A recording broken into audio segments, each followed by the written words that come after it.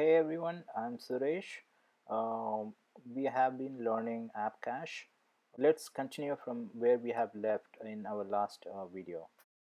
So I have to show you one more area that is, the AppCache content. What you see here that belongs to this AppCache host. That's what you see here. You can see it from one more place. That's what I'm gonna show you. So you can directly type in the URL AppCache internals, and you can see here uh, this is the AppCache host which we are dealing with now, and click on this one. You'll see the details, and here you can see that only two resources, and this one and the one which we see it in the Chrome web developer tool. Now at the moment they look similar, they look same. Okay, they have same data. What I'm going to do, I have added this mm, network right now. Let me refresh the page, and this page, right? I'm going to refresh this page. I just refreshed, I did once, and let's see here. It didn't show any updates. Okay, but let me go here and refresh this part. Now click on view details. I don't see anything. Let's see what's happening.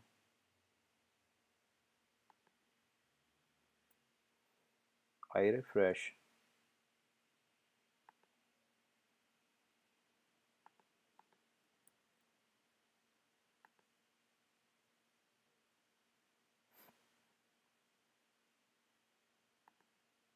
Yeah, so when I refresh, you won't see any changes in this area because we are not caching anything, but you see the document appeared fine.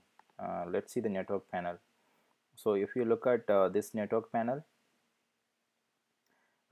it served the index.html from the app cache, and all other resources it served, or it actually requested over the network.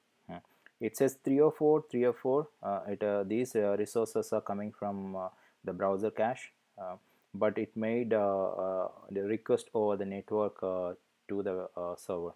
Let's see in the server log. You would know. You see here cache css app cache js. With that, you can see it requested index.html and the cache manifest also.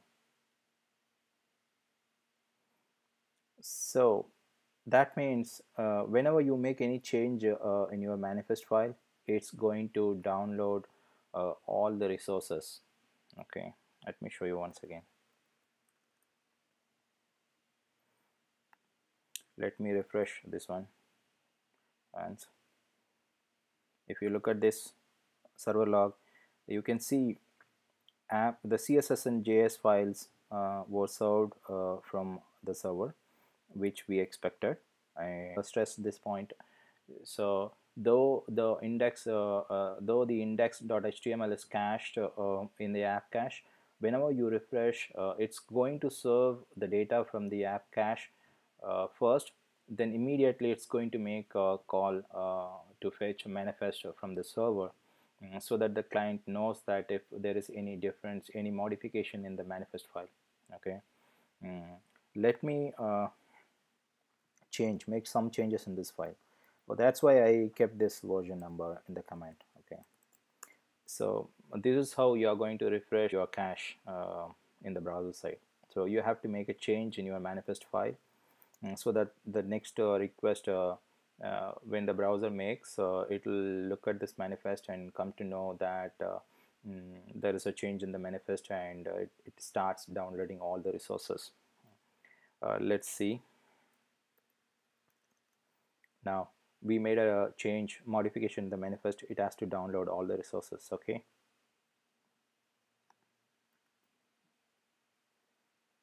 So in this refresh, now the page what you are seeing, it came from the local cache.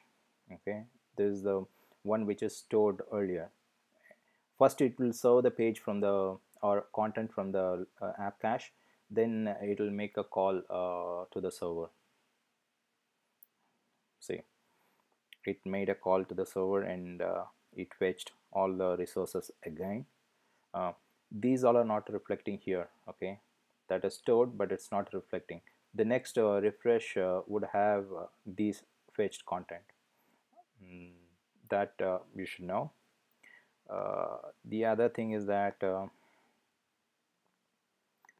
how we would know that, you can see it here. Now update ready, that means the cache is updated. Okay, it's ready for the update. If you refresh, then it's going to have the updated content in the cache. So it doesn't say idle now. Update is ready. Okay, uh, let me refresh. Now I did a refresh. You can see that now whatever content you see here, that is the latest. That means whatever it requested in the previous request, uh, with that the app storage area is updated and it is idle now. Okay, um, let me go here. Let me show you one more thing. Now what I'm gonna do, I can explicitly say that, hey, right now it is caching only the index.html. That happens by default. But I'm going to tell the browser that, hey, cache this JS file also.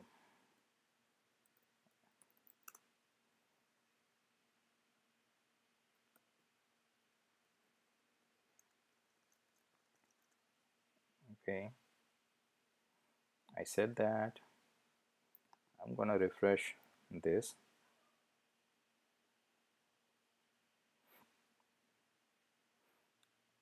See, this JS file is served from like over the network. Okay, you can see it over here. It served from the from the server AppCache JS manifest. And after that, after fetching this manifest, the client came to know that there was a change made in that manifest. Then it started reading and requesting AppCache again, index.html, then cache manifest. Okay, it will download all the resources. Now what happened, it has already downloaded and you know uh, downloaded the AppCache.js, and it is going to swap it into the cache. If you go here, you don't see it. Okay, you don't see it here, but it will say update ready.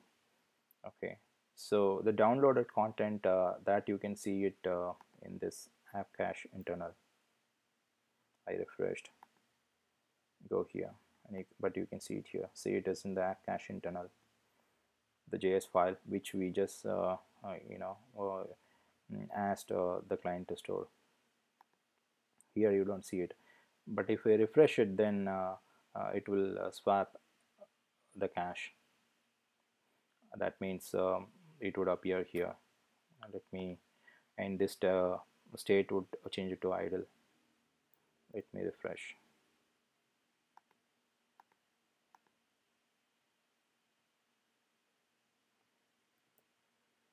Open it once again.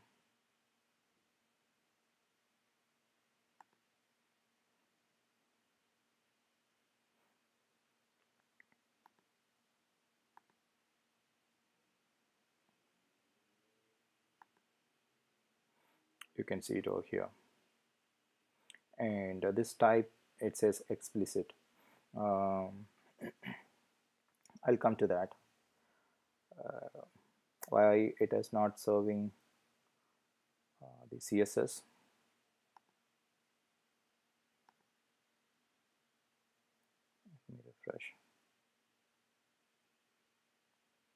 for some reason. It's fine.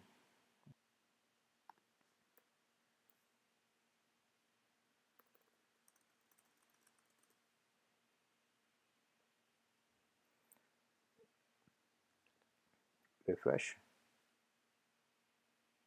You see that now the JS file is served from the app cache. Okay, so this CSS file is being served still by the server. uh, in reality, actually it's not from the server. This is from the browser cache. Okay, that's what you're seeing, 3 or 4, but not from app cache. That's what I'm trying to say. And it made a request to the server as well, so you can see it over here.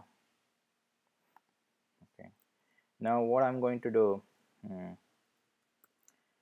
I'm okay. Before that, now we know that app cache, the CSS file is served over the network. How we can confirm that? Just go offline, refresh it. It failed. uh, Second time you would know. Yeah, you see that this HTML markup and a JS file are being served from uh, app cache, but CSS, it made a request. It tried to make a request to the server, but it failed because we are not online. So how are we going to solve this? There is an option called let me go online. There is an option called fallback.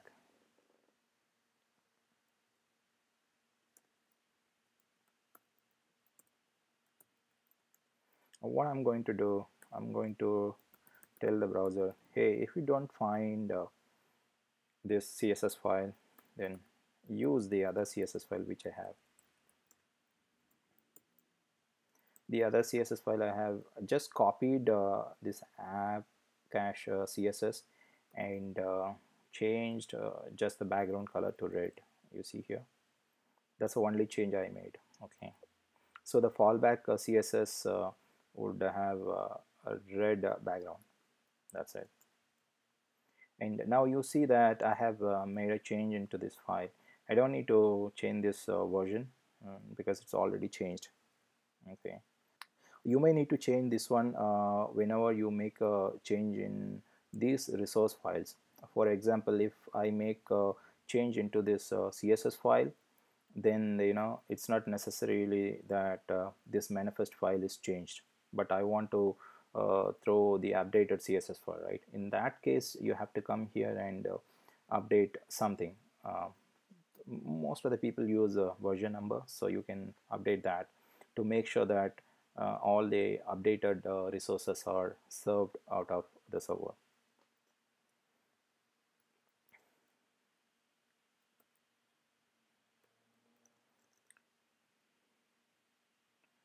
Let me refresh. Go here. You see all the resources are downloaded. I wanted to tell you this also. So this is one of the disadvantages of using app cache. So whenever there is a change in the manifest, it's going to download all the resources again, irrespective of whether the resources are changed, modified or not. Now you go here. It's not swapped because it is updated, but it's not swapped. But we can see that here in this.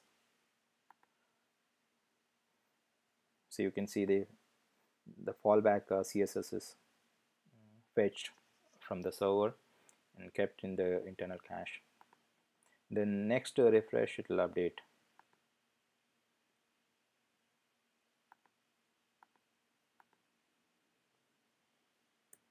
I think I need to.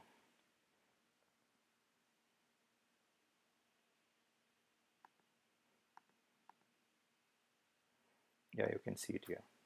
So I'm using Chrome Canary, which is dev version of Chrome. So it might have some problems, you know, unknown problems or something. That's why I needed to just close this dev tool and open it again to see it. And now go to this network panel and go offline. Let me refresh.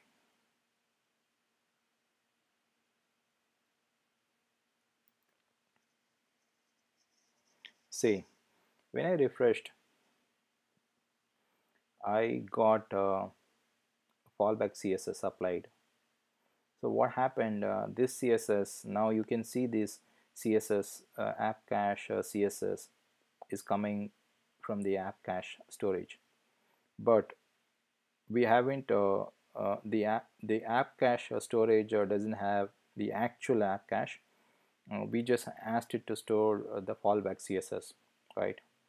uh, so whenever it doesn't find, the browser doesn't find mm, or whenever it goes offline, mm, it is going to serve the fallback CSS. That's what happening. Now you go online, refresh it, you are going to get this CSS file from the server. See, that's a fallback option.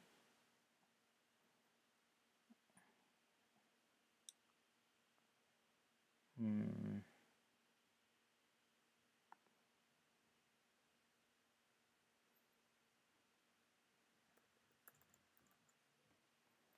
So what else I wanted to show here?